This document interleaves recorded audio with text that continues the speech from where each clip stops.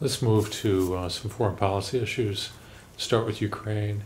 Has President Obama done enough, along with the EU, to dissuade Putin from going further?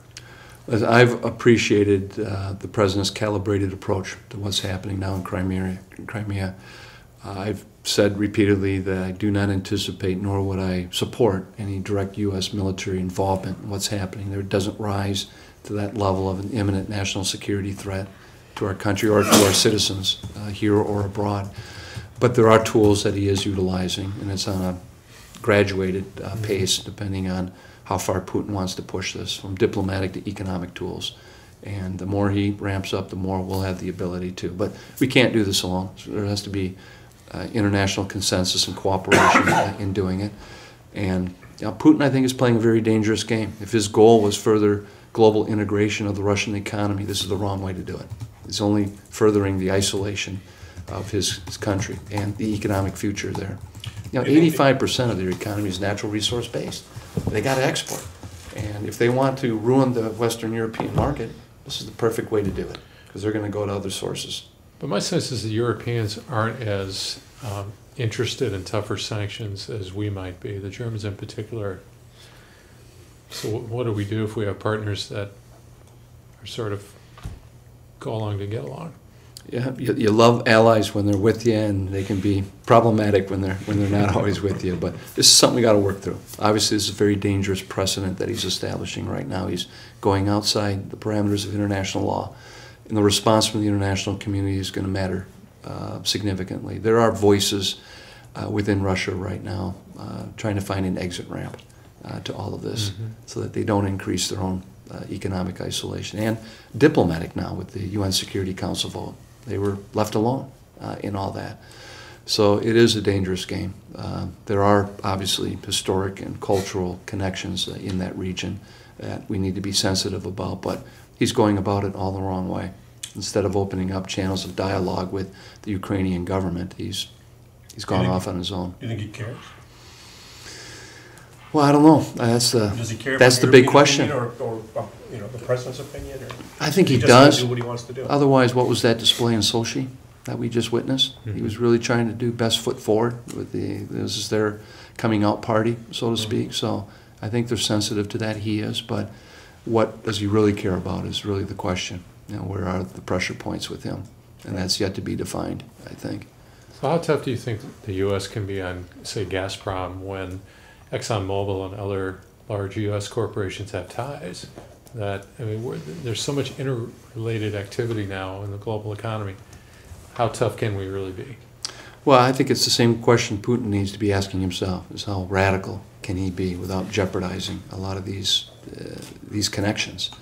Already, the Russian market's been taking a hit, and will continue to in the future as he continues to escalate over there. So it's really a two-way street here. Obviously, there's going to be sensitivity on both sides going forward. But I think the president, has been taking a very pragmatic, reasonable approach, given the options that are available, and recognizing our own limitations and the limitations of some of our allies too that we need to keep on board with all of this. But I listen very closely to those who are critical, because I want to hear constructive proposals and solutions too, and I'm not hearing a lot of that these days. You got this chorus of critical voices, but no plan B. If you got a better idea, let's hear it. But just criticizing him for not punching Putin in the nose, I don't think is a very reasonable alternative. Well, the Republicans, some of them, Lindsey Graham, for example, McCain, have said it's not just Ukraine, it's with President Obama, it's a series of actions he has or has not taken, starting, they bring up Benghazi, they bring up Syria, and it's led Putin to believe that he's weak. What do you make of that criticism? Well, again, what would they have us do? If it was President McCain today, not Senator McCain, we'd probably have troops in Libya on the ground. We'd probably have troops in Syria on the ground. We'd probably be doing flyovers Crimea right now. I think the president's reading the American people correctly. After two very long, very costly wars, in both lives and treasure, American people do not have the stomach for another military engagement. And the president recognized we've had two elections, basically, national elections on that issue in this country. So Some of the senators can rattle the sabers and sound tough, but I think they're disconnected from where most of the country is today. And that's why the president's exhausting all these other options right now.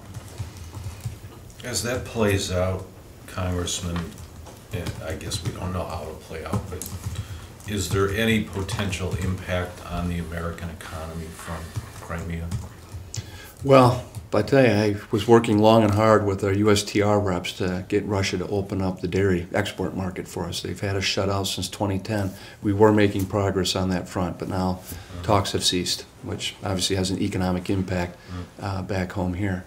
And there are a variety of other trade measures that now that Russia's in WTO, they've got a higher obligation and different rules that they have to. Potentially, if those talks had continued, Wisconsin milk might have ended up on the...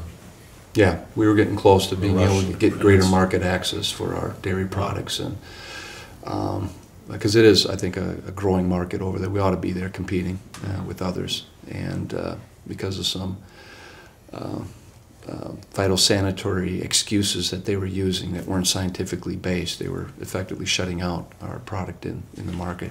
Not too unlike what Canada's trying to do right now with our dairy exports to the north of us. Mm-hmm. But yeah, I mean, when it comes to the global marketplace, we're certainly more integrated than ever before. So there's going to be ripple effects to what's happening.